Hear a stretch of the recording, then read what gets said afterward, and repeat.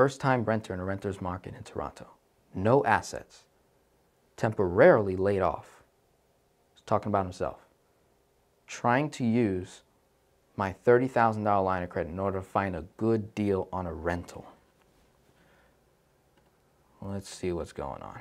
The real estate agent wants me to pay first, last, and potentially 2 or more months up front because I cannot get a co-signer and the landlord needs security. This sounds dangerous. But is using line of credit velocity banking for rent smart? No. Even in a renter's market where usually a 1-bedroom 18 plus is now $300 less for downtown? No. There are a lot of evictions currently, so landlords have so many vacancies. I'm trying to hold out, hoping rents drop even lower. Not much of a question, just hoping you can comment some advice.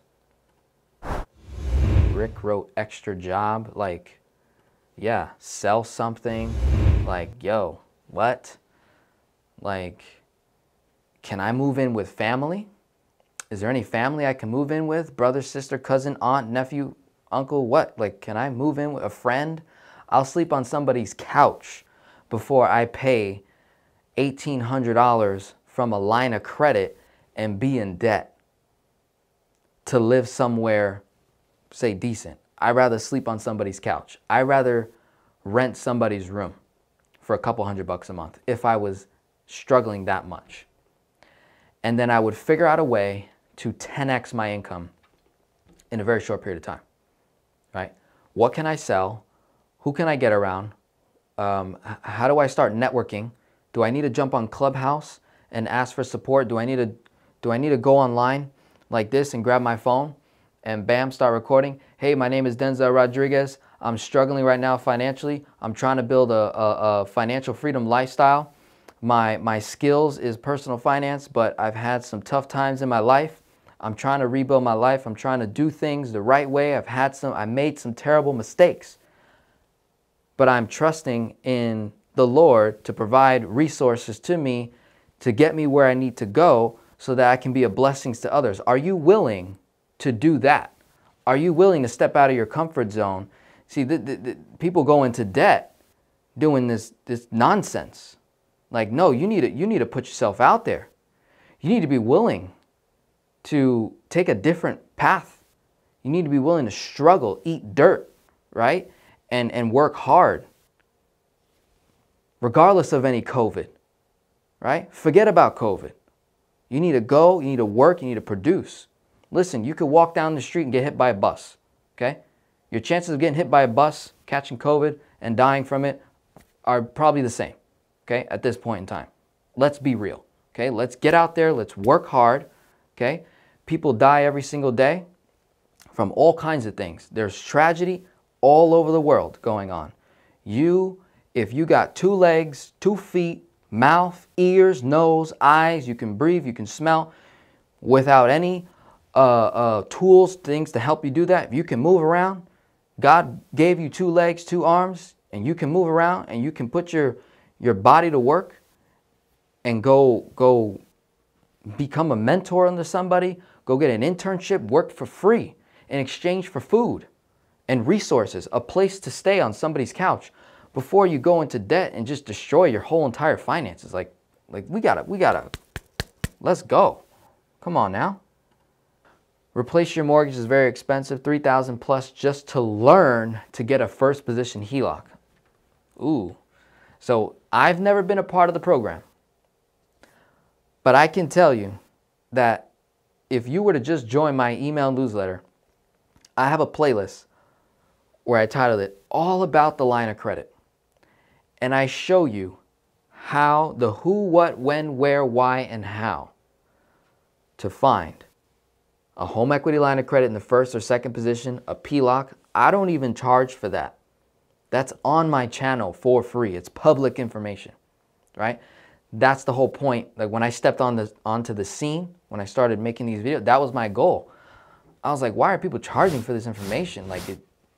It should be good information to know. Learn how to become a good, effective borrower. Go from owing debt Take the E out, put an N. Call it, go from owing debt to owning debt. Get it? Would you rather owe debt or would you rather own debt?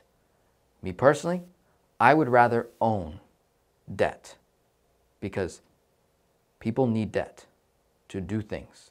So if I'm the owner of the debt and I charge an interest rate, it's consistent cash flow. Consistent cash flow. So get to own debt. Okay, I have paid off $10,000 in debt by leveraging my 401k last year, increased my cash flow, started with Snowball, then Velocity, increased my credit score, able to get a credit card for 0% 14 months, and a line of credit with a credit union at 12%. It's a little high for this current environment. I would not want to stay with that 15K for too long, right? But that's good. 12K line of credit, 12%. Make sure you're running your numbers. Make sure you are offsetting that 12%. You want to make sure, run your numbers against Debt Snowball to make sure you're getting the results that you want.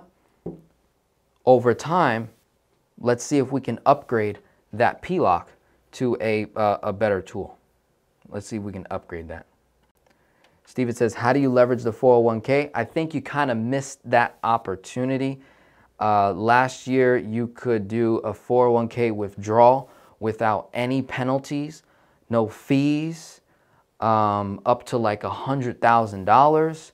And so people were withdrawing cash, not loans. They were withdrawing cash, no fee, no penalty. And you can spread the tax over 3 years. So you don't get smacked with the tax in that following year. You can spread it out over 3 years.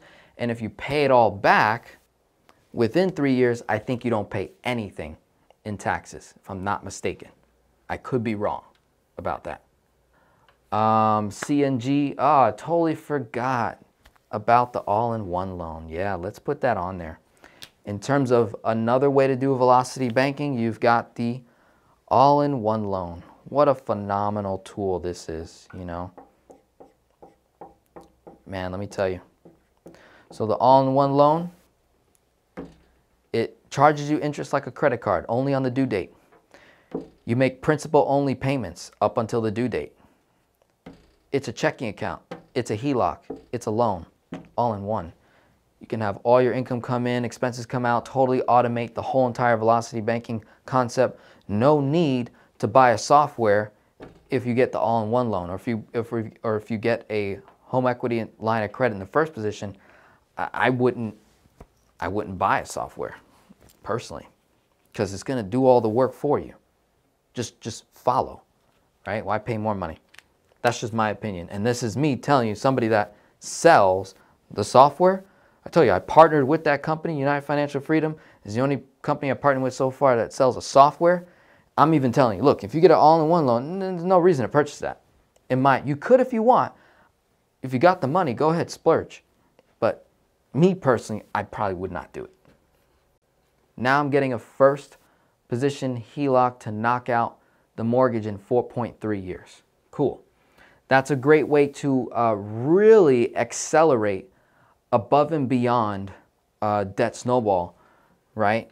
Is you can constantly upgrade your debt tools, right? So let's say you originally start out with a credit card, Velocity banking with a credit card, and then you upgrade to a personal unsecured revolving line of credit at, say, 9.5%, right? You knock out your cars, your loans, you get it down to your mortgage. And then you're able to upgrade to a second position HELOC at a 4.5% rate. So that's a smaller rate, right? Better debt tool, more effective, probably more credit limit as well. Maybe this started you off with 15K, but now with a HELOC, you were able to get locked in for 35K. So you got more leverage. And then you go from a second position HELOC to maybe a first, right? And now you got a $200,000 HELOC at an introductory rate of 2.99% for the first year. And then it'll be, whatever the rate is plus prime. So you keep doing this, right? And then you couple each upgrade with a 0% credit card each time, my man, you are off to the races. Okay, you are off to the race. 0% is 0%. I don't know how you argue with offsetting your borrowing costs. We're borrowing from Peter to pay Paul. I pay nothing to Peter. I pay Paul in full via a chunk. So Paul is done. I recapture that cash flow. I redirect that interest to Peter. And because Peter was charging me a lower rate, plus I couple it with these smaller, lower rate products, the same interest rate I was paying at Peter, I brought it to Paul. So I didn't pay anything additional when I borrowed interest. I just simply shifted over here. I debt consolidated, and then I added velocity with direction, right? I'm moving in a particular direction with my cash. You're so right. You're a great sir. I just got the life insurance license. Struggling to get clients. I believe I listened to you, to Grant Cardone and others. I need help, please. Yes. So life insurance, I recommend getting training. You can partner up with an agency. If you you go to my website, I think I have it in the description here. Yeah, it says for life insurance agents or aspiring agents looking to practice infinite banking, click on that link. They have an agent training program, IBC Global. It's a great program. Teach you how to design policies, sales, marketing, communication, speaking, powerful stuff. You got to get training. What are the minuses of a whole life insurance, like the negatives, right? So number one, high cost in the beginning. That's a given.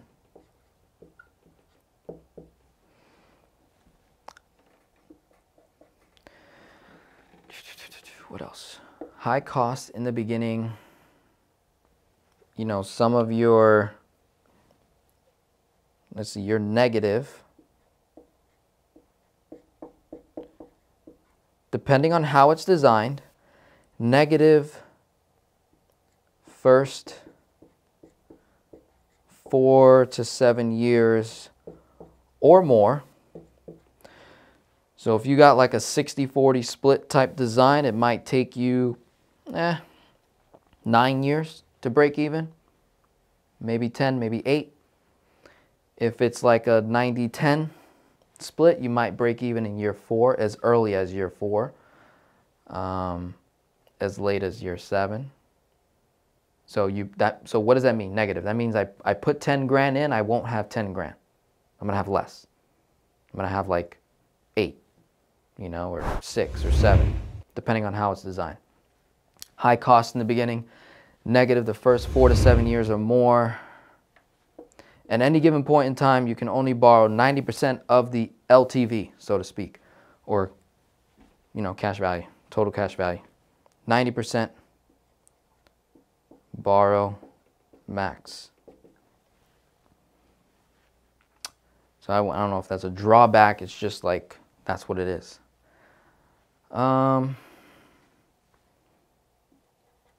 If you're not healthy, if you're a smoker, if you're overweight, got diabetes, health's not good, it's going to be even more expensive. It might not make sense.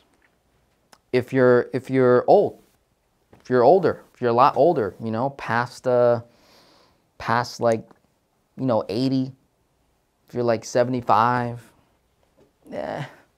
70 is like breaking it, you know. Might not make sense. It might be too late, okay?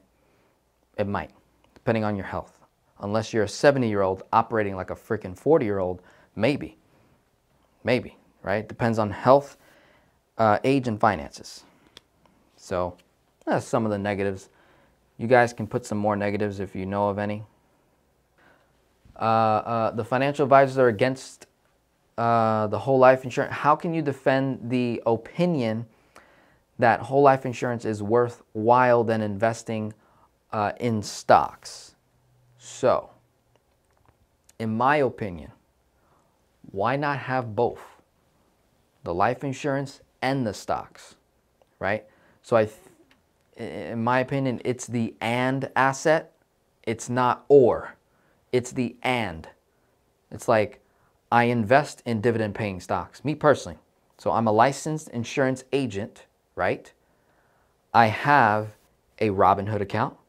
I have a Fidelity account. I have a TD Ameritrade. I got the Roth, the HSA, the brokerage account. I invest in dividend paying stocks. I invest in index funds. I invest in growth stocks. I also have life insurance. So I don't argue where a financial advisor says avoid life insurance. That financial advisor is actually doing their clients a disservice. Why? What happens when you become a millionaire, ladies and gentlemen? You're going to run into an issue called estate planning and estate taxes. What happens when you accumulate tens and hundreds of millions of dollars in your lifetime?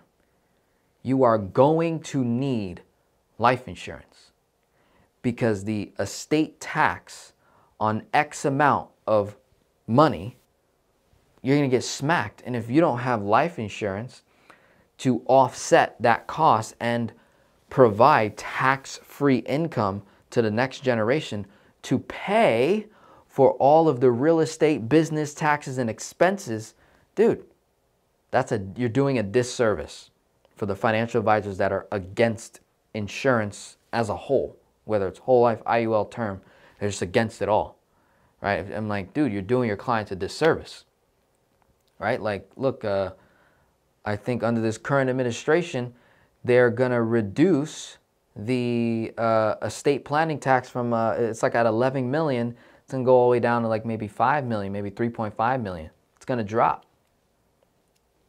You got to wake up. You got to wake up. Is it better to buy real estate after paying off debt or to buy whole life insurance, and why? Okay. So again, why not have both? Depending on your four major numbers, is there a strategy where I can acquire the tax-free bank system, infinite banking? Can I acquire the whole life policy and invest in real estate? Can I do both? That's what I like to figure out. Now, in regards of what to do first, I think this depends on your mindset. If you know nothing about real estate, never read a book, haven't hired anybody yet, pay off your debt. Read a book, get some coaching, get some education, figure out what industry in real estate you want to become a skilled at, or maybe even a master in. Buy your first property, create cash flow, and then depending on your age and your health and your financial situation, your four major numbers, maybe we could establish a policy along with buying that property. You know, you do both. I don't see a problem with that. Why are we starting with the options that only a small percentage can do? Let's see. So I think you were addressing maybe the hows on velocity banking. So paying off debt, I would say, is the most common one. But let's make something even more clear. In regards to velocity banking itself, it's not for everyone. So at the end of the day, it's never going to be as popular as, say, Debt Snowball. Because Debt Snowball is universal. It can work in any country. Velocity banking doesn't work in every country. It does not work in the Bahamas, right? It just doesn't. It's not going to work in certain countries that are not pro-debt, so to speak. Like it's hard to get debt tools to leverage. So there's that.